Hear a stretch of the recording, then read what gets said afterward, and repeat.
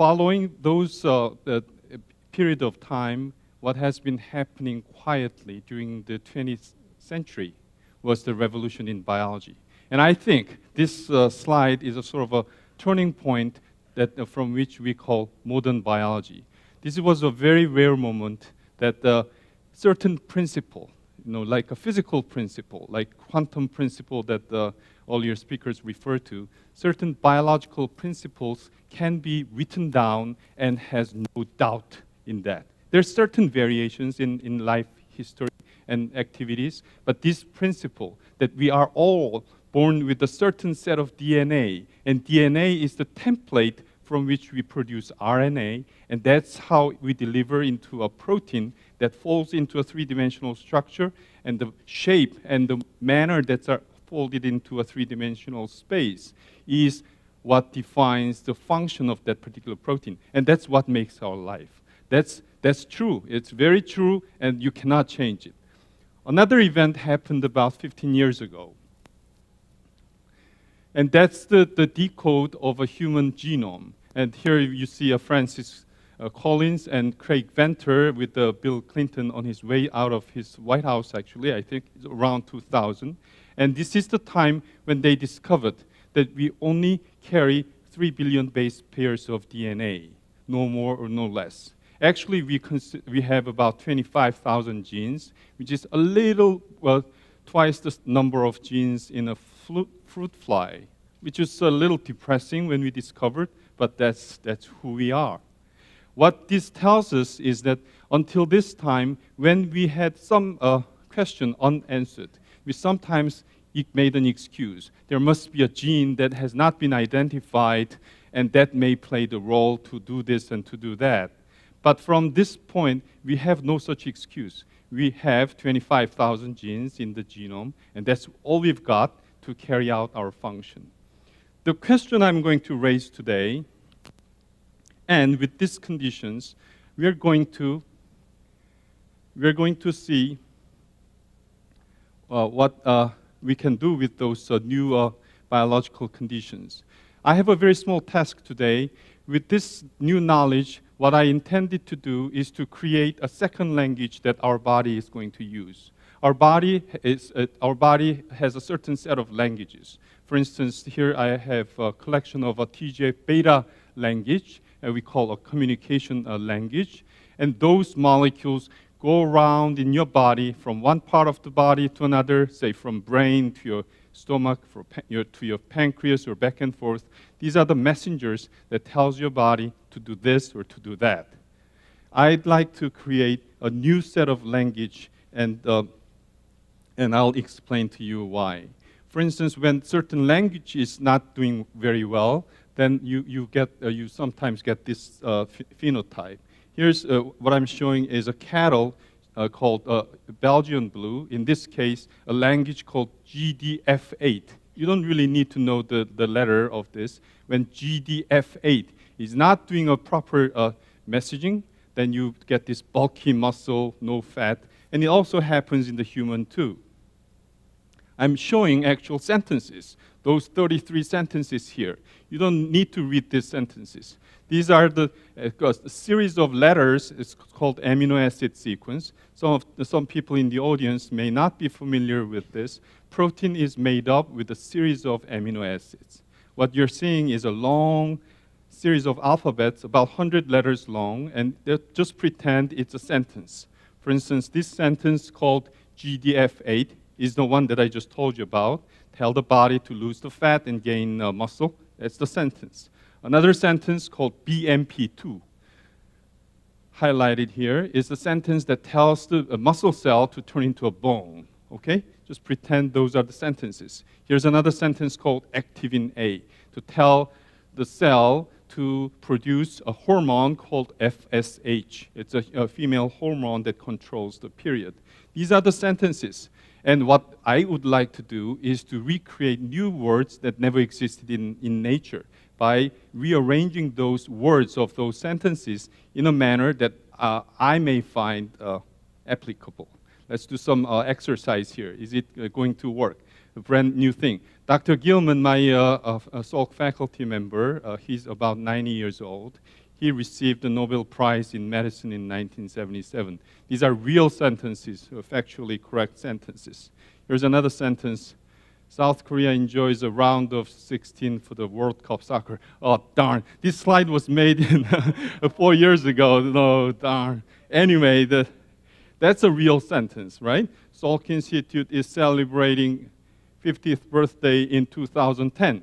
These are the real sentences, and you rearrange these words, then you may come up with a sentence like, Salk Institute received a round of 16 in 1977. Total nonsense, garbage sentence. So that most of the time, those sentences will be a garbage sentence.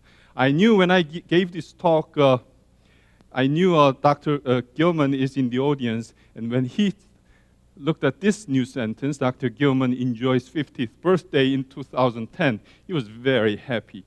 Now, that's what we want to do. Can we do this? And there's a long technology story that I have to tell you to explain, but I'm going to skip that, except I'm going to tell you one sentence that we created, and I'm going to call it AB204. Here's the idea. Why do we want to create a new sentence? We all know, every one of us starts with a single cell called embryo. That's how we start. During the process of about 9 months, they divide and develop and turn into a tissue, in this variety of tissues in the body, and that body then lasts 100 years. I'm sorry to tell you this and to deliver this message to you, but all of us, including myself, we are all designed to terminate this body at around 100 years. And that's the program. It's not an accident. It's programmed, it's encoded in one of those 3 billion base pairs of DNA in each cell of yours in your body. What inspired me some years ago was the Professor Yamanaka from Kyoto. He demonstrated that one of these differentiated cells, one of those fully differentiated cells, which cannot go back, can be actually can trace back in time and turn into an embryo-like state. Now it's no longer in your mother, but it's in a petri dish. This cell is called induced pluripotent cells, IPS cells. Again, these names are not important. These cells in a petri dish has a new ability to trace down this time period all over again and give you a new chance to recreate new tissue. That's the message of that experiment is that our body, our cells, has a hardware. Our body is actually capable of recreating a new cell and restart the time clock again, but we just don't have the message that tells the cell to do so. So that arrow, red arrow, is the synthetic signal that we want to create. That's what I want to do in the next 10 years, 20 years, or in my lifetime. Now, cells don't cells don't really talk to each other through a cell phone. They send out messenger molecules, and this messenger molecules carries a sentence on its surface. You really need a very deep knowledge about how they are encoded on the surface of the molecule and how they get received and understood by the receptors shown in green. If you are one of those messenger molecules shown on the right side of the screen, that's a butterfly molecule that runs down the bloodstream, and they latch onto these green receptors. And green receptors recognize that that's the message that I'm supposed to receive, and then bring in another purple receptors together. And on the right bottom corner, you can see a full assembly of the receptors and the ligand, from which point the message is then sent to the nucleus, and it goes through the process that it is meant to be. What's that? Okay.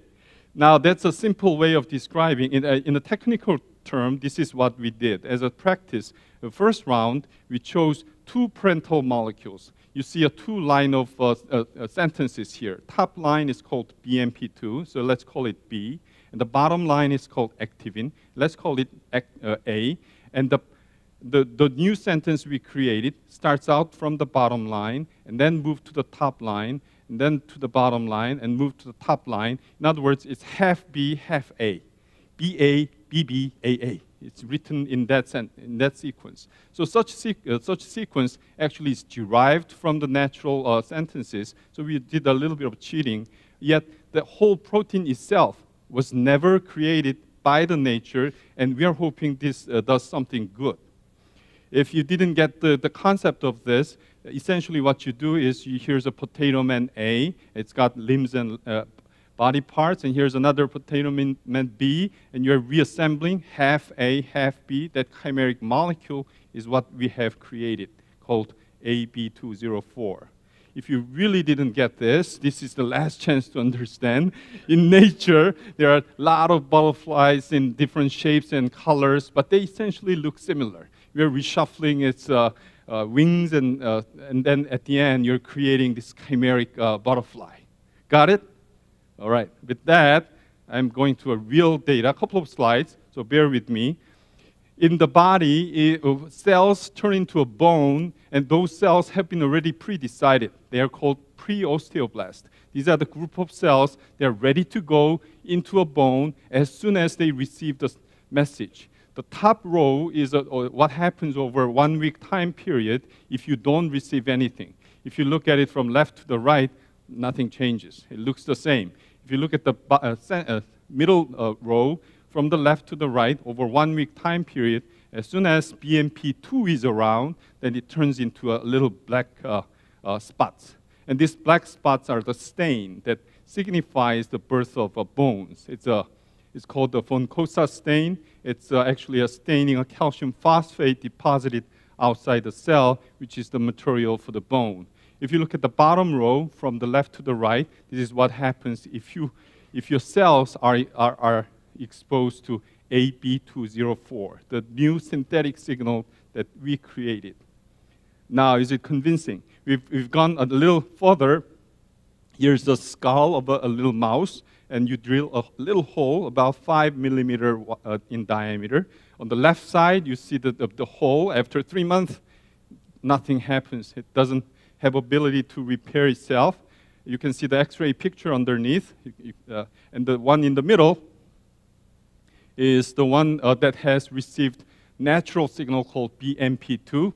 You may not be able to see it from the back, but it was treated with the 1 microgram. You can see it from the front, and you can see the X-ray picture of that. It has a partial recovery. If you look at the right side, now this is a full recovery by AB204, and the amount of protein that we delivered was 0.1 microgram, 1/10 of a material. So you can see that the repair was much better. So actually, if you work it out, probably we won't even need 1/10, maybe 1/50 of the material to do the job. So that's the new synthetic signal that we created. One of the applications that we immediately see is so-called non-union bone fracture. This is what happens when you grow old. When bones are fractured, and if they're too far away, they can never fuse back. When your grandma falls on the staircase and the bone fractures, eventually you have to use titaniums or some plates because bones never get fused back. It's like a dried sausage. Once you cut it and then left it on the kitchen table for too long, you cannot fuse it back. And that's what you see. Here's we deliberately separated the bone, tibia bone, your bone here, and 5 millimeter over 1 month time period. Collagen sponge doesn't do anything. If you look at the middle one, you have some partial recovery if you treat it with BMP2, but with AB204, voila, we've got it. Now, immediately we think we can help with the lower back pain. This is what you get when disc is worn out. And disc is worn out because your bones are pushing to each other, and then your disc is being pushed out. And we think we can probably help by delivering a piece of sponge in that place, in place of a disc. This is, I want to show you the movie first. This is what people do currently by doctors. Injury to the spine, such as a herniated disc, an abnormal curvature of the spine, or an unstable spine caused by illness, may require spinal or vertebral fusion in order to reduce pain and improve mobility. One method for vertebral fusion involves implanting small pieces of the hip bone between the injured vertebrae. These small pieces of bone will combine or fuse with the existing vertebrae to create one solid bone. Until the bones fuse together, the spinal column must be kept immobile. Oftentimes, a metal rod is inserted to keep the spine in place. An external cast or brace can also be used for additional support. I'll stop the video here, and the take-home message is you don't have to harvest the bone from your hip. You don't have to do 2 surgeries. You'll go straight to the area where you need the new bone, and instead of a bone, you're going to use a piece of sponge. In our case, we are actually using a calcium phosphate, and AB204 will be a powerful super glue. It's really nothing but a super glue to fuse the bone above and below, so you're not going to have 33 bones anymore. You'll have 32. You're okay. 31, it's okay. It's, beyond that, I'm not sure.